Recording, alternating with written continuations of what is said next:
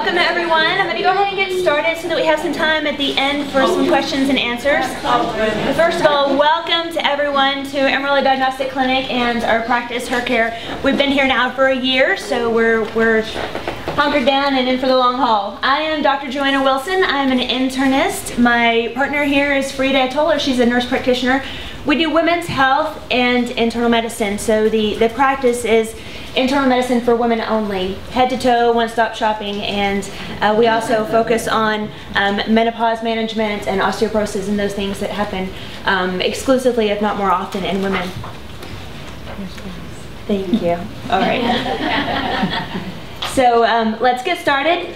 First of all, welcome to everyone. This is fantastic for me. This is it's a lot of work to put together any of these talks that I do. So having a full house is a lot more fun than having a small house. So we're going to talk today about your bellies and the importance of the bacteria that live inside of us. So let's get started. We are, in fact, as humans, 99% bacterial.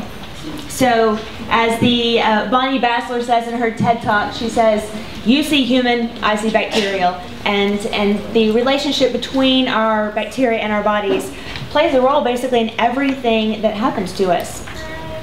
So let's explore the concept of mutualism. This is a word that you probably heard back in high school biology, and it's the interplay between two species that have benefits to both species. Now, humans have about 10 times more bacterial cells than human cells. And between 300 and 1,000 species of bacteria live in our intestines.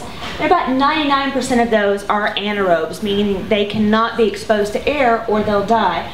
And this also presents some difficulties in culturing and studying these bacteria that live in us because they are difficult to grow in regular labs. So the intestinal bacteria in us have allowed us to obtain greater nutrients from our foods.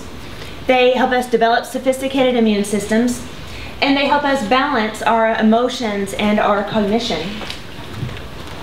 And let's start at the beginning. We are colonized by our mothers. So when we grow in the uterus, we're sterile. It's a totally sterile environment. And the passage through the vaginal tract is what colonizes us. And interestingly, the vaginal bacteria that our mothers grew actually changed during pregnancy in order to grow bacteria that allowed us to metabolize the milk that we were about to consume.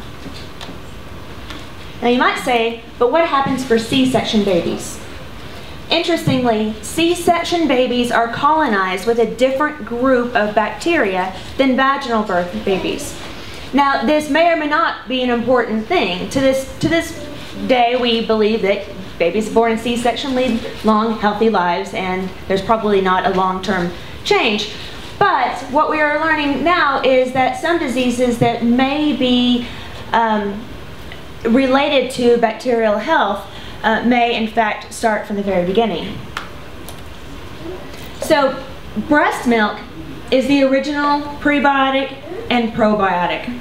Breast milk contains over 600 different kinds of bacteria. And it also is rich in the oligosaccharides, the milk sugars that transfer through the baby's colon and in fact feed the bacteria that live in the colon. Those bacteria break down those sugars and then the baby is fed. So let's take a quick peek. This picture on the right is your colon. When you have a colonoscopy, this is exactly the pictures that the doctor sees. And it looks very smooth and it looks very benign, right? You can eat off of it. But if you look a little bit closer, you see in this electron micrograph some bacteria that live in the little nooks and crannies. Look a little closer now, and this is a slice of a colon, and you see that these little dots up here are bacteria. So all on the colon, you see that the bacteria will clump.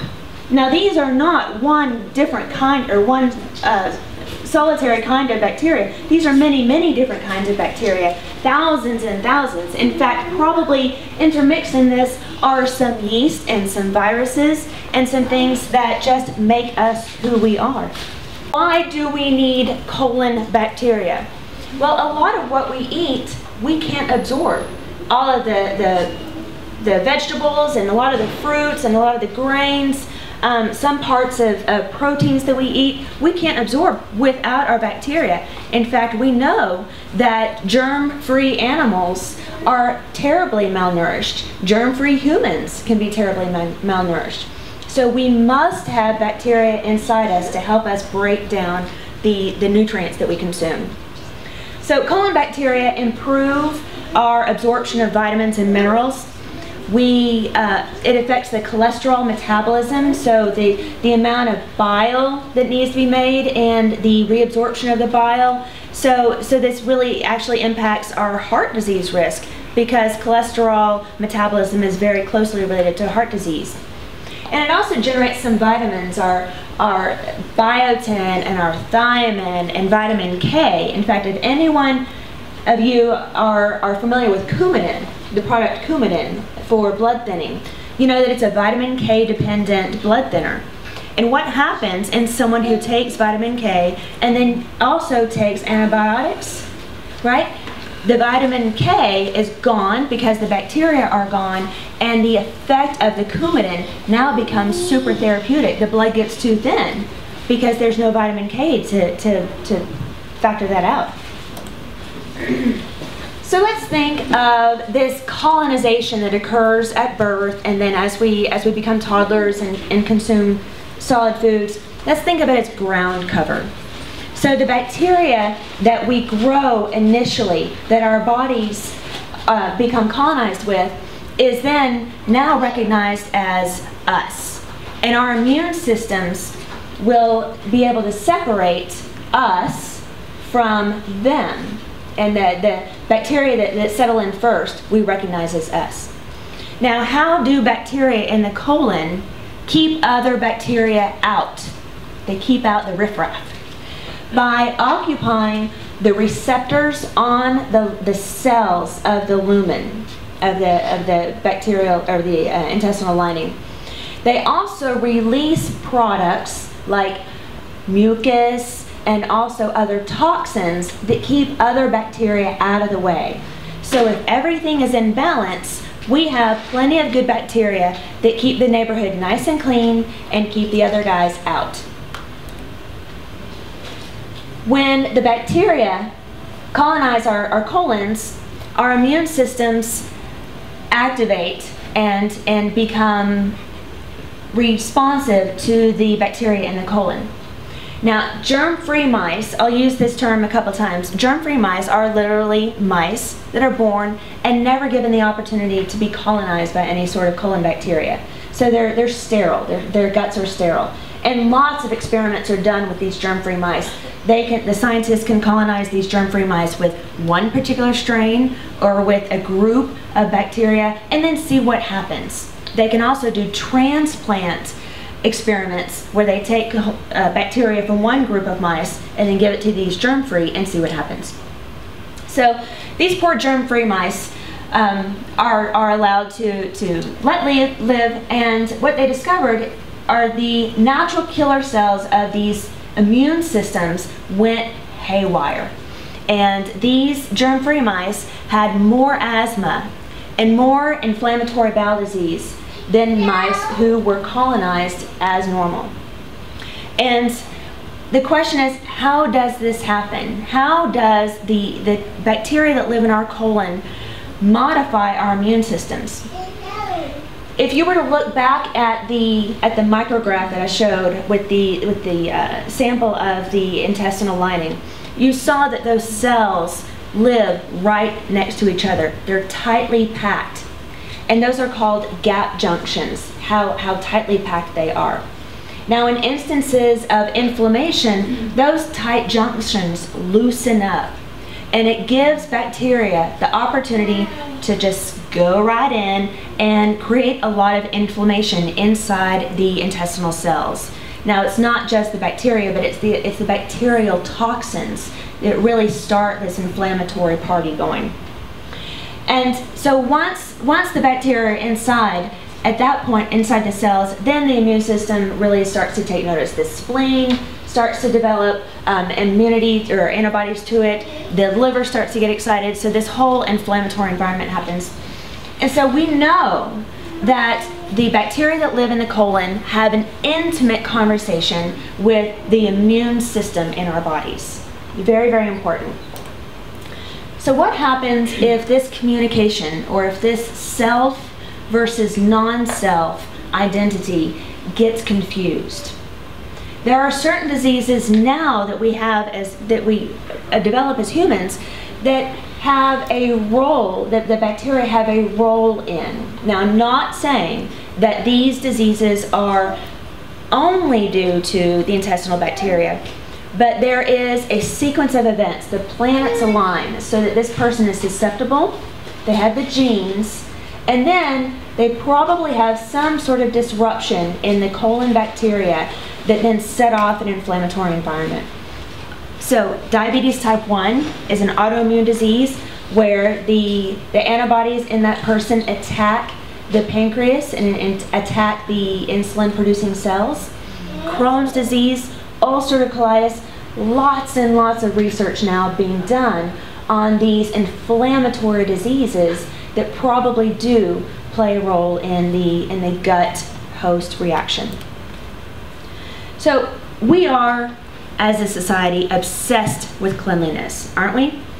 We carry germ gel in our purses, and we wipe our babies' pacifiers. We'll even go so far as to throw them away and get a new one if it touches the floor. And that is impacting our health as a society. And not only are we absorbing chemicals in our systems that we don't know what they do, but we are also affecting how the bacteria that are supposed to be protecting us, once we wipe those away, what happens after that? We know that the incidence of asthma and allergy is on the rise in our children. We also know that this finding correlates very closely with the fact that a lot of our kids now are born without being infected with the H. pylori antigen, the bacteria. And so let me say a word quickly about H. pylori. H. pylori is a type of bacteria that at one point in our lives infects almost everybody. And in certain people, it creates problems like ulcers or gastritis. But in a lot of people, it just kind of hangs out there and it does nothing. And so back 100 years ago, about 95% of people were infected with H. pylori. And now, only about 5% of kids are infected as toddlers. And so here is another strong correlation between the fact that we are sterilizing ourselves and in fact suffering some repercussions from being so clean. We also know that people who are born by C-section have a higher rate of allergies and asthma also. So let's shift gears a little bit and talk about the central nervous system and the brain. And we kind of like to think, as doctors and in medical school, we kind of like to think of our organs as operating independently from each other. The heart doesn't have anything to do with the kidneys and all that. But we are learning more and more that there is a very complex conversation going on, especially between the brain and the gut. Now, we know that these germ-free mice that I was referring to before do not develop the same behavioral characteristics as regularly colonized mice. In fact, they tend to be calmer.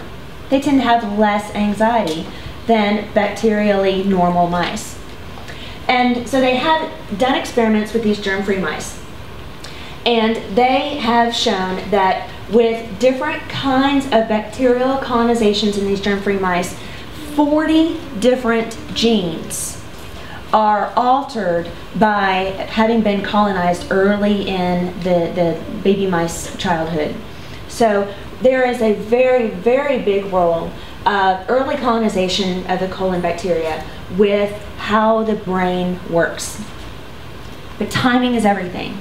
So they can also tell that when they go back and these germ-free mice grow up and they try to colonize these germ-free mice with other bacteria, nothing happens. The mice don't change. And so there is a critical window of opportunity where little baby animals get colonized, and this normal sequence of events happens. We've all probably experienced an upset tummy when we've been nervous, right? Have you ever stopped to think, why is that? Why would my gut respond to how I feel? Well, these germ-free mice might have the answer for us. So again, the scientists colonized these bacteria into these germ-free mice and were able to show that there were areas in the brain that had more serotonin and more dopamine and more epinephrine as a result of the bacterial colonization. Human studies are actually being done too. It's not all about mice. We can't, assume that because it happens to mice, it happens to us. A very interesting study that was done out of UCLA, where they took a group of women, just regular, everyday women. They split them into two groups, not two halves. and so half of the group were given yogurt with probiotics, and half the group were given yogurt without probiotics. And what they showed were, given the exact same tests that these women had to perform emotional judgments, the women who were given the probiotic yogurt actually scored a little bit less intensely on emotion, and they were less intense on their sensitivity. So even this is a 4-week-long study. So even a relatively short duration of probiotic intake can alter the neurotransmitters that are being affected in our brains. So we owe a lot to mice. A lot to mice. Scientists took these little mice with these little bottoms and put little balloons inside their little bottoms and blew up these little balloons and judged how much pain they seemed to be in. And then they give these little, I know, we're awful humans, but it's all for good, right? And then they gave these little mice, rats. They gave these little rats specific bacteria to see what would happen. And they found that certain bacterial additions reduced the pain perception in these rats. So we can at least have pilot studies of the hypothesis that what we have in our colons will actually change how we perceive pain. They also showed that lactobacillus induced opioid and cannabinoid receptors in the intestinal endothelial cells or epithelial cells. So here, lots of receptors are being triggered by these different bacteria that we never thought of before. So why does the brain communicate with the gut so closely? The gut is one of the few organs that is almost exposed to everything in our environment. Water, soil, foods. There is a very great need for the gut to protect us. And so there has to be a very intimate conversation between the brain and the gut in order for us to survive. Now, how do the brain and the gut communicate? They communicate in basically 3 ways, which is unique to this organ. The vagus nerve is one of the cranial nerves. The second way is through the bloodstream. So certain hormones get produced and get sent up to the brain through the blood, and then through the spinal cord itself, through the parasympathetic and the sympathetic nervous systems. And what this allows for is near instant response from the brain. So if you eat something bad, bam, out it goes. If you get infected with something, you're going to empty your bowels. Your brain is going to respond very quickly, even before these bacteria have time to reproduce and set up shop. Your brain is already all over it.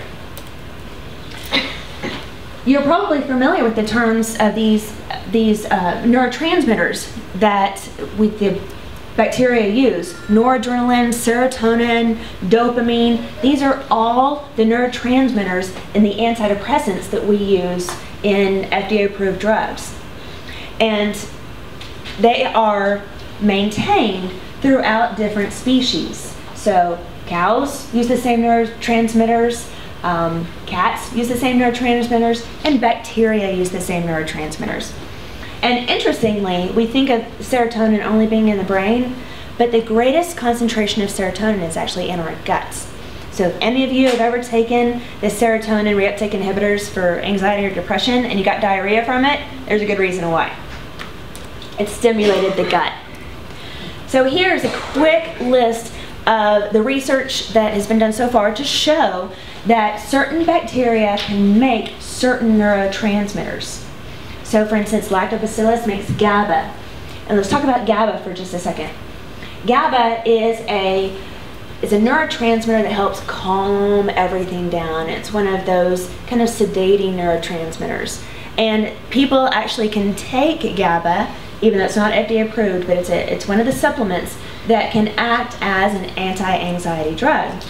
Now, won't it be interesting someday if we can discover that lactobacillus or supplementing with other bacteria that produce GABA actually respond in anti-anxiety therapeutic ways? And then the other bacteria are very interesting too. Again, the norepinephrine, E. coli produces serotonin, so lots and lots of crosstalk in our guts and our brains.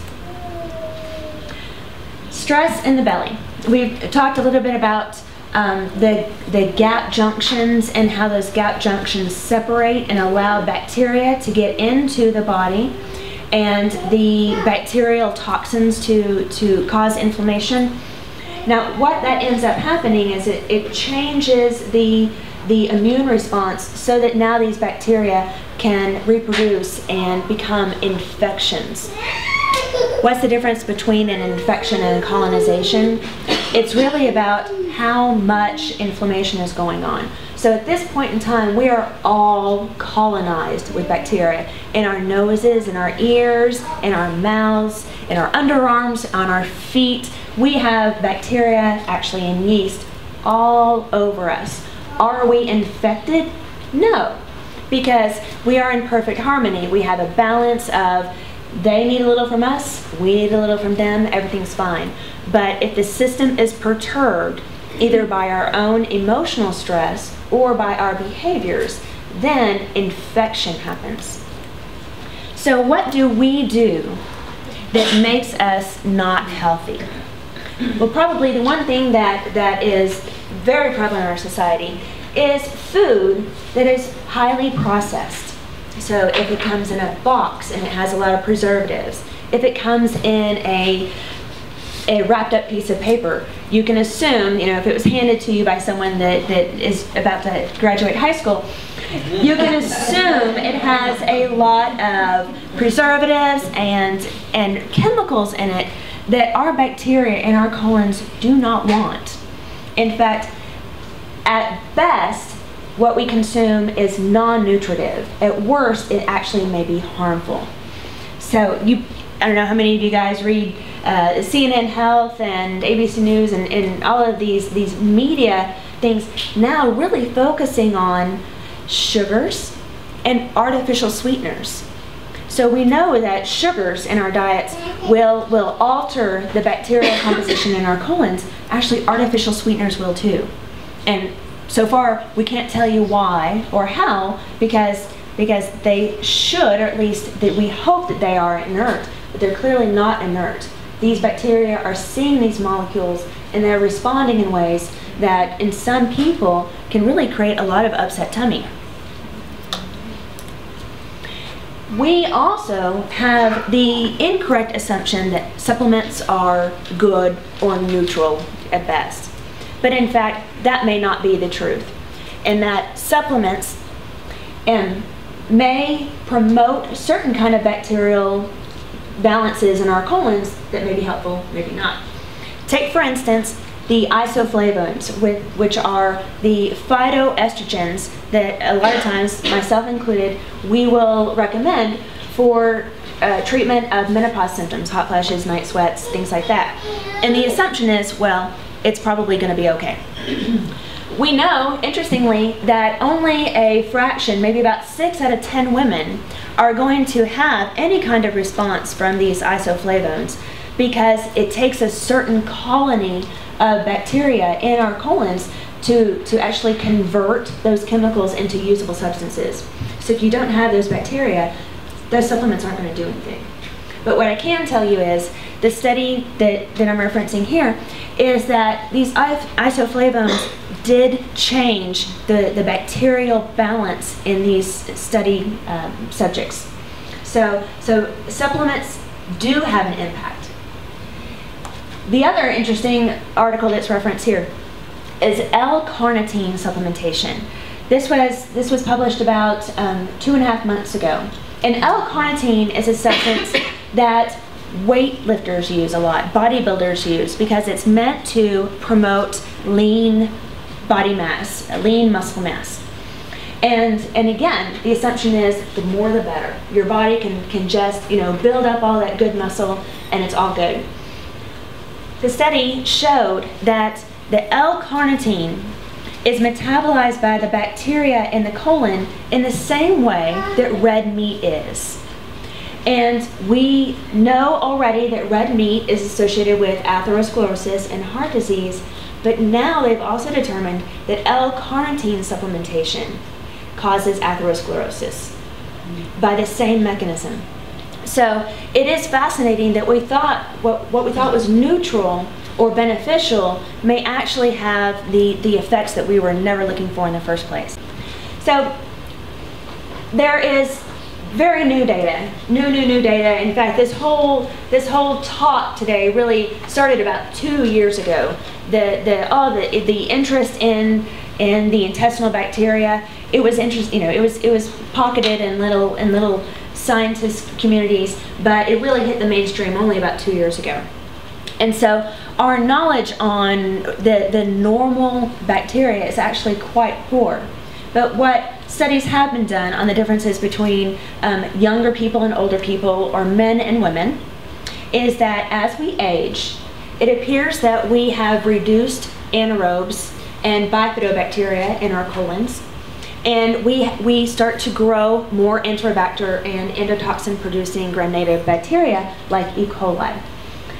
Why is this? The authors don't speculate, but is it because that our environments are different, our hormones are different, or is it because our diets change generally as we age? We tend to eat out more, we tend to eat more convenience foods. So who knows yet? Hopefully we will discover why this is, but there does tend to be a shift in the type of bacteria from young to old.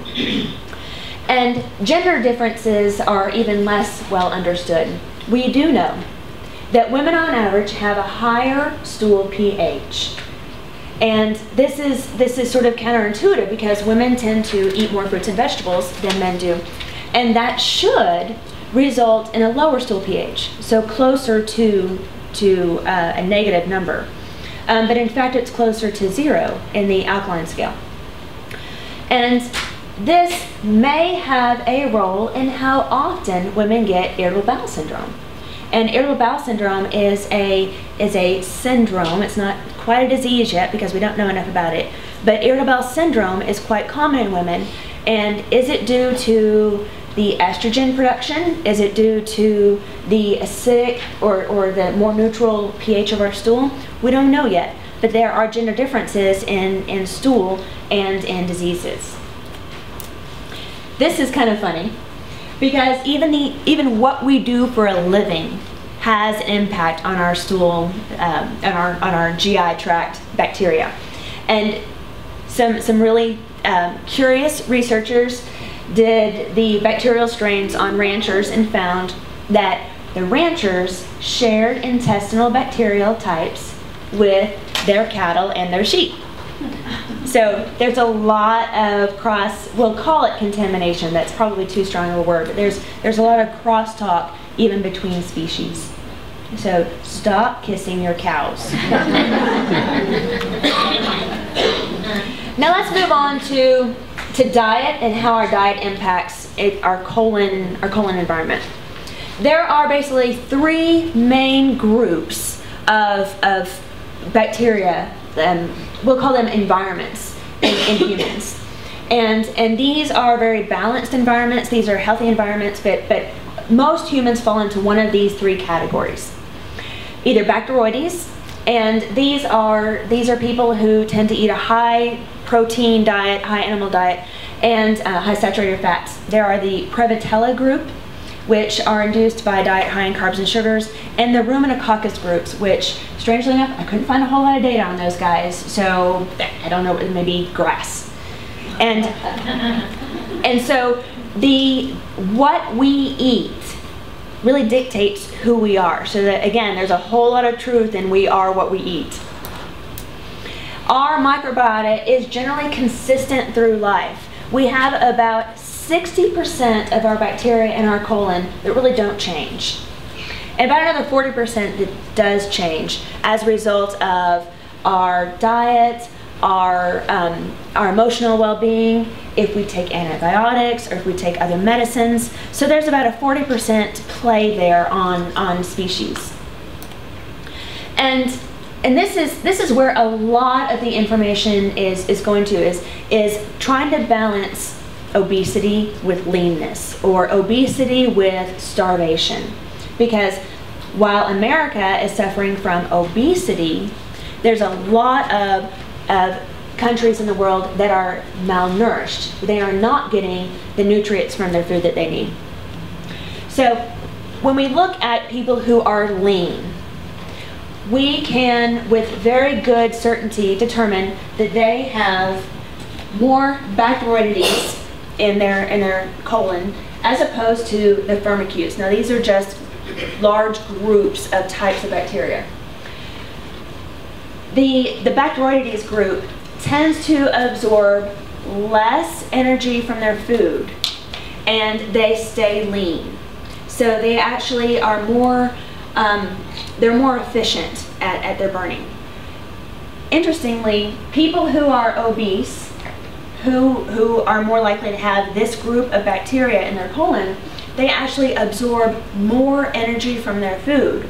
So a calorie is not a calorie to a lean person compared to an obese person. Obese persons are going to hang on to that calorie more. They're going to get more calories out of their fat in their foods. They're going to have a better chance of pulling calories out. So that's interesting. We can modify which group we're in by how many calories we eat and how much fat and carbs and just overall energy intake. So if we eat less with a lower fat, lower carb intake, we can shift ourselves into this group. Whereas if we eat more and we become more obese, we shift ourselves into this group. So we can go back and forth with that 40% of the bacteria that we have to play with. The scientists have been able to show that if you take people and you don't know, if you blind yourself to their diseases, you can tell by their colon bacteria what diseases they have. Specifically, you can tell if they have metabolic syndrome or diabetes, because there are very specific bacterial groups that tend to take up shop in people with those disorders. And there's also very interesting data to show that people who are obese have bacteria that produce more short-chain fatty acids. And we're not going to go into the metabolic processes of short-chain fatty acids, but the presence of those short-chain fatty acids as the food is getting metabolized is that it increases the production of leptin. And leptin is one of the hottest hormones on infomercials right now. And so I'm not telling you to go out and take the leptin that's on the infomercial, but what I am saying is that the more leptin someone has in their system, the higher the appetite they have, the increased appetite, the more difficult it is to feel satisfied when they eat. So bacteria determine in some part how much leptin and how satisfied we feel when we eat. So take these mice again, right? These poor little sweet mice. I know, and they can take mice who are genetically thin. They have all of the genes that they need to be thin. And these scientists took these germ-free, genetically thin mice and they colonized them with the Enterobacter cloaceae. And these genetically thin mice gained weight even despite eating fewer calories than they did before. So the bacteria forced them to get more out of their food. They also did little tiny gastric bypass procedures on these mice. Little tiny procedures. And they took these obese mice, performed a gastric bypass. The gastric bypass changed the bacteria that lived in their colon. They took that bacteria and gave it to obese mice, and those mice lost weight.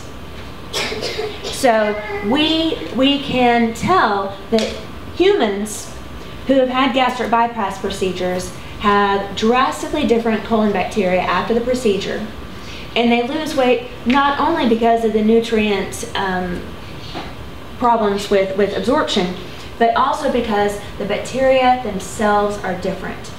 So it's not just the bypass, it's actually the whole environment becomes a different environment. So we can take mice and we can change them from fat to thin and from thin to fat. So how do we use this as responsible humans on Earth? How do we use this to take care of ourselves? So we are learning to use the bacterial flora to change the nutrient metabolism, to reduce our inflammation, and hopefully reduce the amount of diseases that we have as a result of that, as well as to be more lean, less obese, and ultimately healthier. We might be at the point in science where we start to transplant stool from lean people to obese people in order to improve their metabolic profiles. It's fine, it's just poop. It's all good, don't worry. Just wash your hands. So, I realize that you cannot see this, but this is a quick and dirty summary on the studies that have been done with specific bacteria and the specific results. So we're going to talk briefly about probiotics and why probiotics as they exist today are not the fountain of youth or the pot of gold at the end of the rainbow. So there is very good data for certain things, for certain diseases, for certain endpoints with certain bacteria. Having said that, let me define clearly what a probiotic is.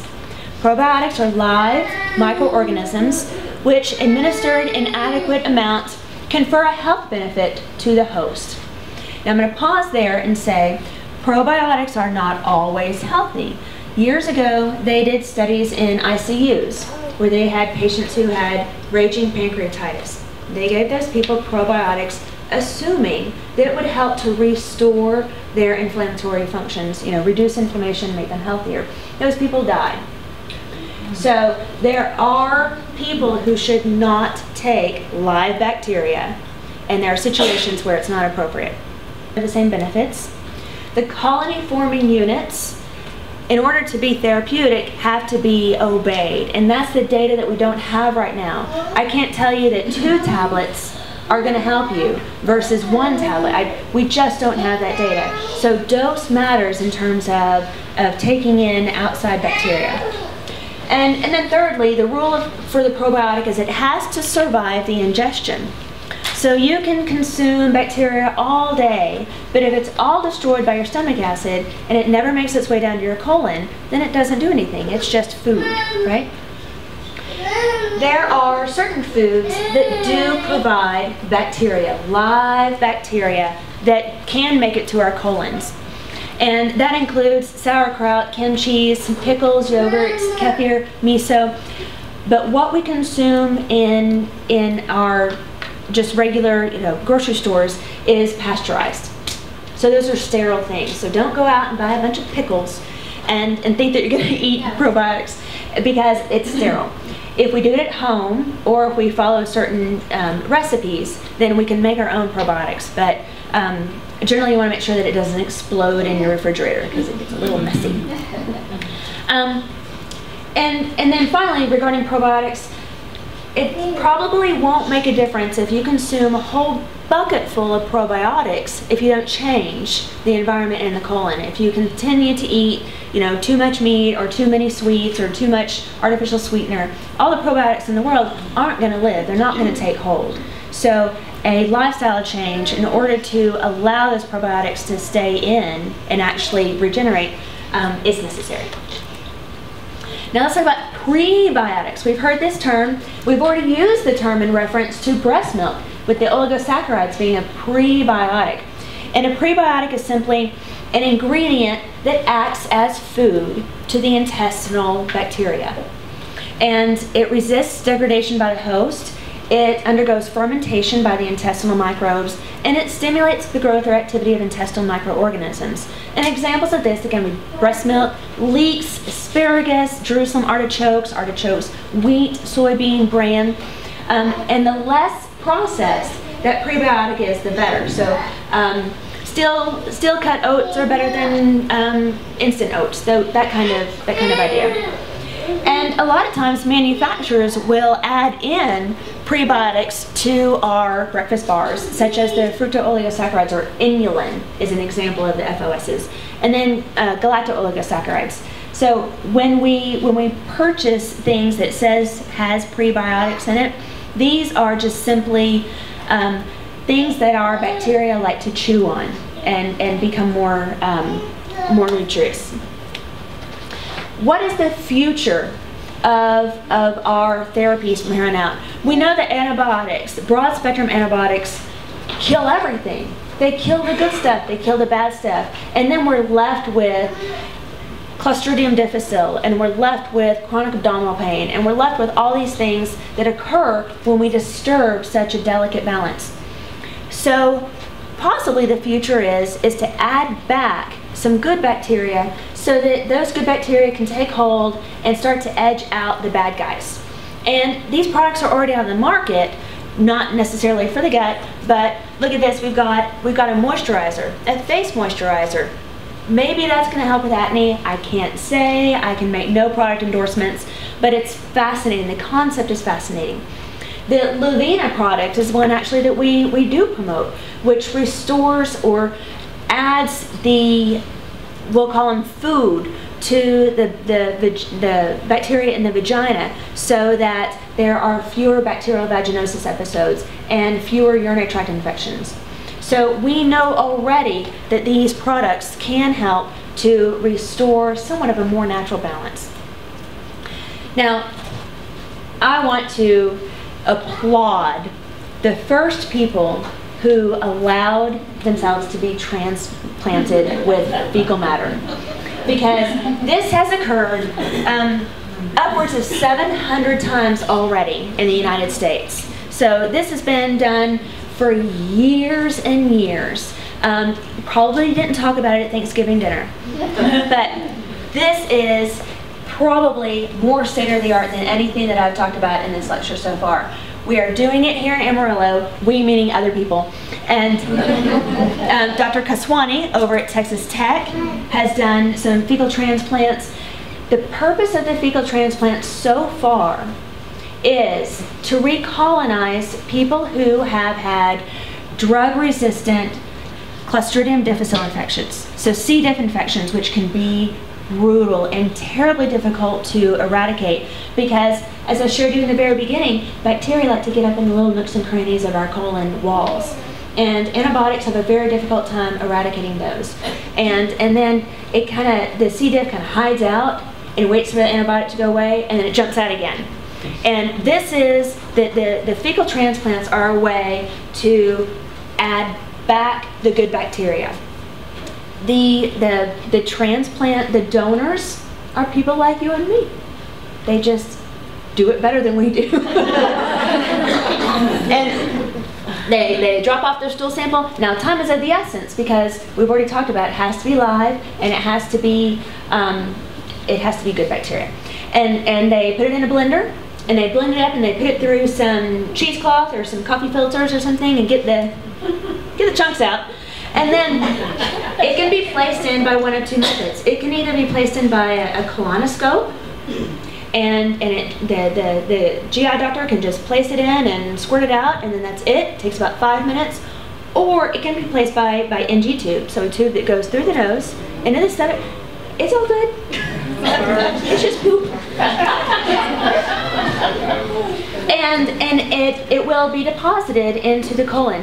Now, I understand the oohs and ahs and the grosses, but if you are a person who is suffering from Clostridium difficile chronic infection, you'll do anything. And this might actually be a matter of life and death.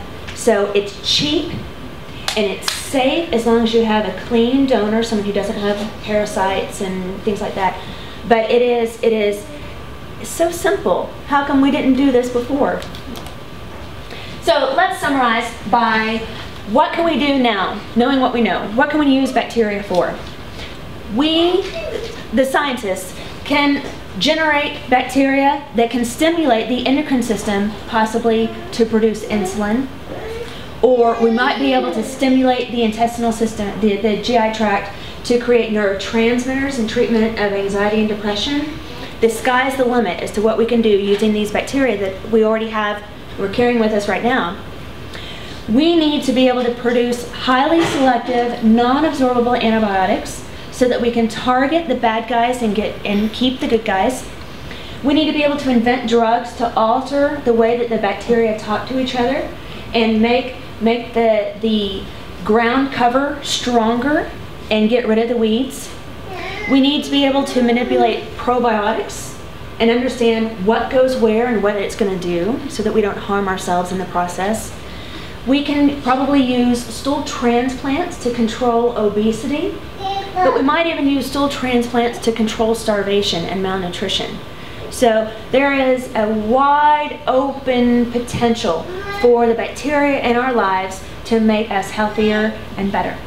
So that's the end of my talk, and I welcome any questions. Earlier that sometimes in some people the good bacteria doesn't have a chance to get into the colon to do what it needs to. What keeps it from getting to where it needs to? It gets absorbed before it gets in? It could be, it could be the transit time is too fast. It could be that the colon itself is so inflamed that there's no receptors for that bacteria to actually grab onto. It's an invitation that the gut lining extends, and then the bacteria say okay, and then they connect to each other. So if there's no connections, then there's not going to be that colonization. You mentioned probiotic yogurt or prebiotic yogurt. Is that on the market? There is. Dannon has a product. There are lots of different products. There's a lot of debate as to whether those work. The company, of course, has their own sponsored studies that says, yes, it's great. You know, Align is a product. The capsules, what's the one that the actress pushes? Activia. So there are several on the market, and you'll hear both ways in terms of anecdotal evidence. But right now we have to be fairly skeptical about the bacteria effects in the yogurt cultures now. Yes, they are live. Yes, they probably get to the colon, but the end result is still somewhat up in the air. So are they pasteurized, what we buy?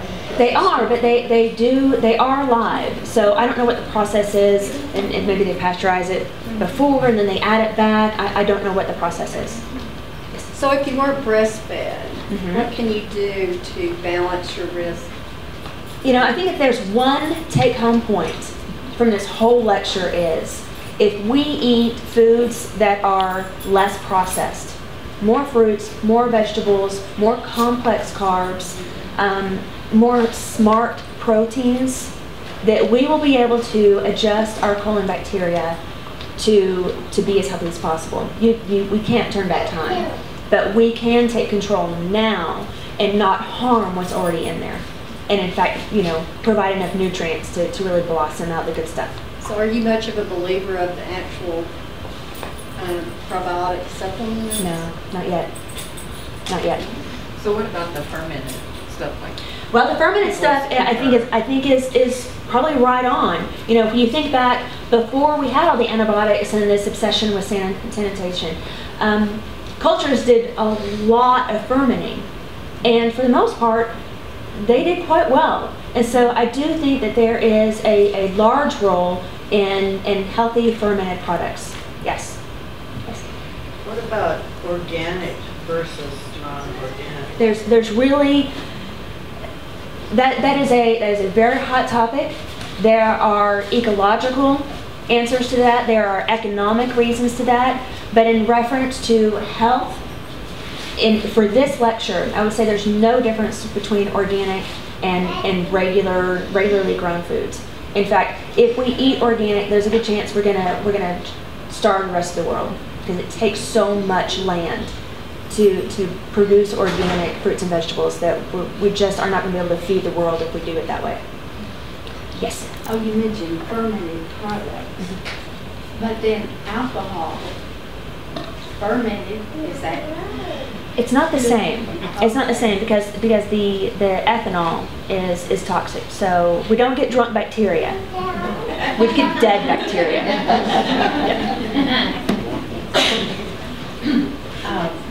Some of those yogurts have a lot of sugar added. That's a good point. That's a very good point. So the sugar in those yogurts, the artificial sweeteners in those yogurts, all the fillers, yeah, there's the rub. And so while the study, that UCLA study, did show that there were cognitive changes as a result of the bacterial cultures, you know, those yogurts probably are a lot of hoo-ha. If we really did it right, if we were really smart about it, we would actually make our own yogurt. With what? We would make our own yogurts. There is one yogurt that has no sugar and no fat. Yeah, that's the Greek yogurt. Yes. Greek. Yeah, I do like that. I think it's Fahe is what the label says, and that does appear to be less preservative added. It does appear, but I have not seen any studies. I cannot reference with any sort of. But there wouldn't be a negative effect of eating that. No.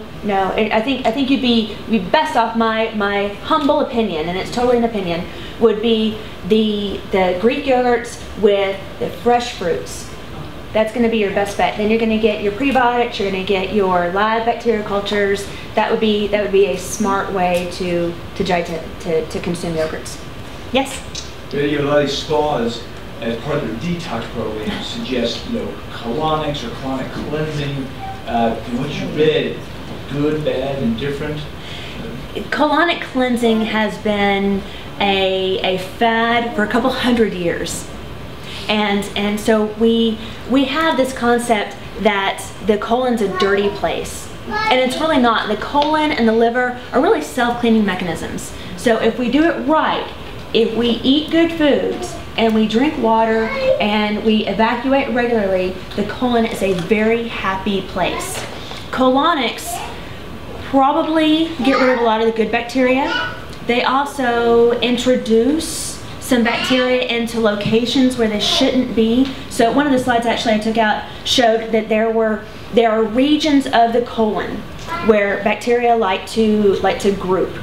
And so in colonics, you're really mixing all that together. And so I do not think that colonics are necessary. They may actually be harmful, and they do not aid at all in weight loss. That children born by C-section have a higher rate of allergies and asthma. Right. And you're saying because they don't go through the birth canal? Well, it's impossible at this point to show cause and effect. We can show associations. And it appears that the establishment of a different colonic environment changes the way the immune system views the world from that point forward. So there's a very, very close cause and effect to that, but it's a fascinating thing that we do, when we change what Mother Nature did for us. I had 3 C-sections, and my middle child does have asthma and allergies. There's lots and lots of studies to be done, and if there's one thing that probably happened to me in preparing this talk is I have 400 more questions. Yes. So that seems like that might be a really good place for the stool transplant, would it be for children born by C-section? Perhaps. Actually, a lot of the neonatal units use probiotics to try to get in some, to protect those kids from being the germ-free mice, basically. Yeah. My grandparents came from the Middle East, and we always made our own yogurt. We would always save a little bit for a starter. Right. And it's really easy to make, but there's one I found that's really close to that, and it's a Bulgarian yogurt in a jar. You can find it at the health food store. A Bulgarian yogurt in a jar in a health food glass store. jar. In a glass and jar. It's really close to what my grandmother made. So I'll see you at Natural Grocers. Right. That's in the refrigerator section. Well, thank you all so much for coming today. When are you going to do another one? Well, I'm not sure what time it's going to be, but my next topic is going to be the science of contraception.